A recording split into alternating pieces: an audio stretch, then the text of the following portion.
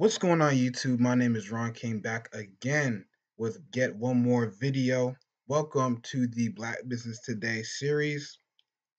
As always, if you enjoy the content, please leave a like on the video, leave some comments as well with some feedback on what you did and didn't like about the video and what you'd like to see more on this channel. And always subscribe to the channel for related business content. Now, without further ado, we'll get right into today's news. So the title of today's article is Russell Center for Innovation and Entrepreneurship is raising $20 million to empower Black businesses. So we'll get right into it. So after achieving a milestone of $25 million fundraising over the past 2 years, the Russell Center for Innovation and Entrepreneurship, RCIE, in Atlanta is boldly building on that drive this year. Calling itself the nation's largest nonprofit center for Black entrepreneurs, the RCIE has finished work on phase 1 and 2 with a capital raise of $12 million and $13 million, respectively. The RCIE initially pledged to build the center debt-free by reaching its $45 million Beyond Innovation campaign goal. It started serving entrepreneurs in 2018. Now, I think this is a great institution. I think this is something that is desperately needed in the Black community so that we can empower ourselves to become successful entrepreneurs and ultimately, as I say all the time on this channel, reduce or get rid of, eliminate the racial wealth gap in this country. So we'll keep moving on here. So now the entrepreneurial facility is raising another 20 million and beginning its final phase 3 construction expansion this month. Other plans for January include rebranding the center and renaming it the Russell's Innovation Center for Entrepreneurs. Okay, so looks like they're going from RCIE to RICE, Rice. Okay, I like it. Moreover, the center plans to launch a new website this month as well as ramp up construction to add both new space and programming. Okay, it's very good stuff I see them doing here. Okay. All right. So the fresh move comes as Black businesses have been trounced by COVID-19 and other issues that devastated many African American areas last year. According to a report published by the Washington Post in July, some 26% of Black businesses closed their businesses between February and May 2020. In contrast, just 11% of white business owners have shut down.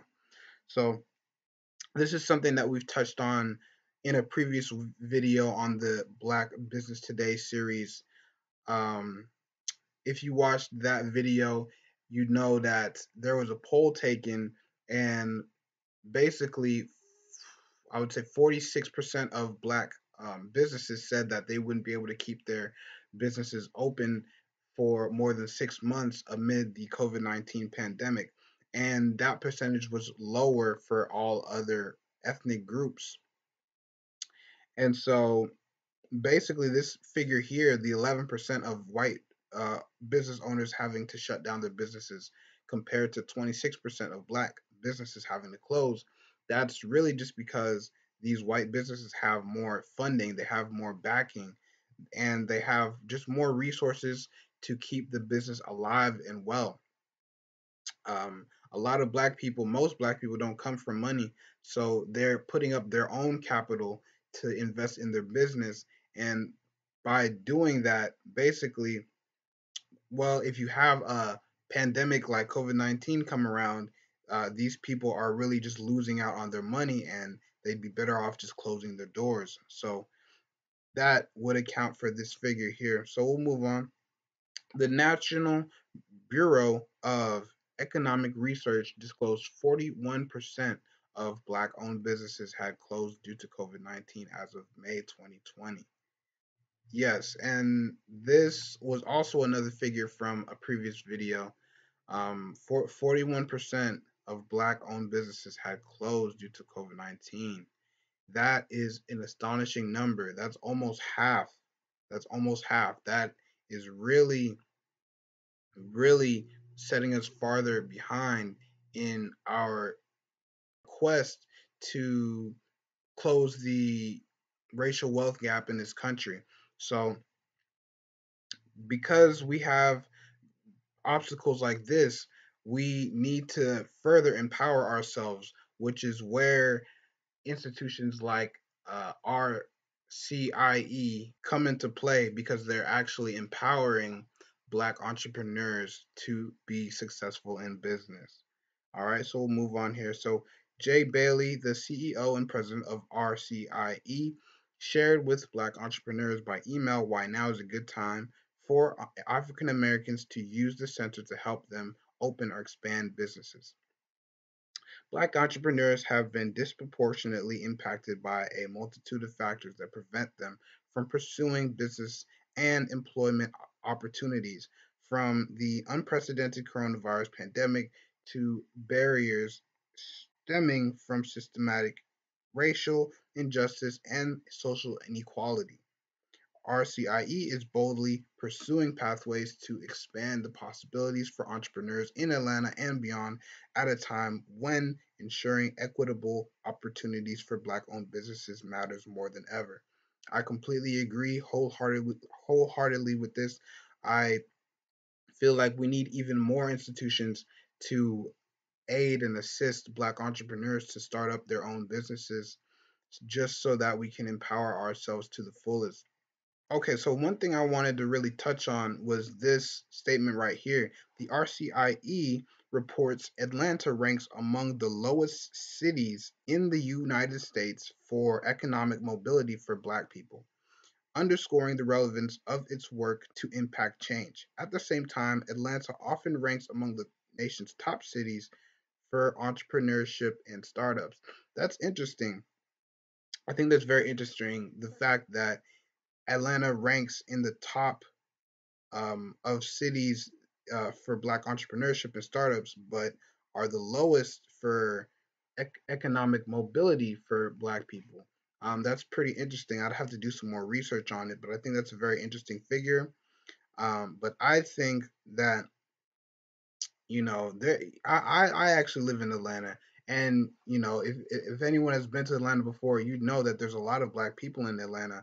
I think it really comes down to us helping each other out, helping us empower each other so that we can actually make that jump economically, so that we can empower ourselves and just be more self-sustaining, self-sufficient, and just better off as a whole. All right, and we'll close it out with this statement here, given by Barunda Prince, the center's chief operating officer, the COO.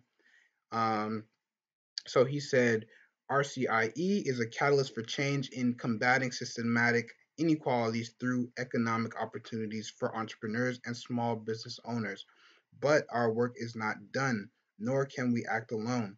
The responsibility does not fall on one family or organization.